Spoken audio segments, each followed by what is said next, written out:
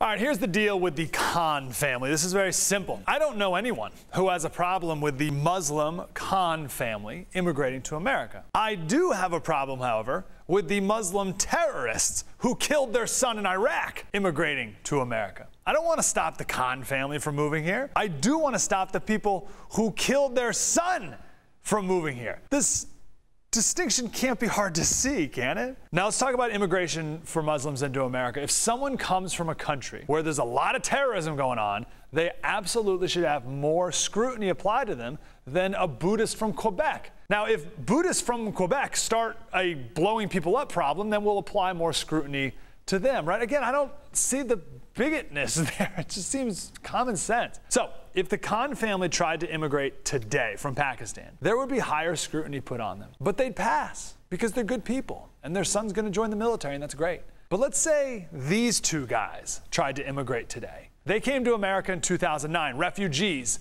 from Iraq. 2011, an American soldier in a village in Iraq found a cell phone in a pile of rubble. The fingerprints on that cell phone matched the fingerprints of these two people in Kentucky. That cell phone was used as a detonation device that killed American soldiers, and they were arrested for trying to send weapons to al-Qaeda in Iraq. Now, I can't imagine Mr. and Mrs. Kahn would want these two people in America. These are the kind of people who killed their son in Iraq. So what can we do to stop it? What can we do to make sure people like those two killers don't come to America? I'd like the Kahn's family suggestion. I'd also like to ask Hillary why she supports porous borders and loose refugee policies from certain countries where people like this can come into America so easily, like those two from Iraq. And if I were Trump, I'd flip it. Say, hey, Hillary, why do you want the terrorists who killed the Kahn's son to come to America? You must want it because you sure have no plan to stop it. Now, the Republicans could have preempted this whole thing from being a thing in the first place if, at their convention,